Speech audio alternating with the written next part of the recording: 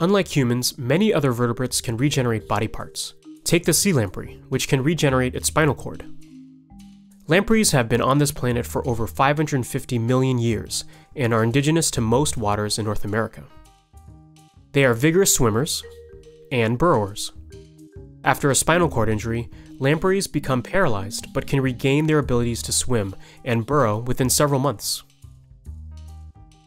This remarkable recovery is due to robust regeneration of nerve cells and their connections within the spinal cord. At the Marine Biological Laboratory, we use the sea lamprey to study the molecular mechanisms that support successful regeneration of the spinal cord. This includes genes that regulate nerve growth during development in other species. We hope to begin to understand a recipe that can be applied to promote better regeneration in humans.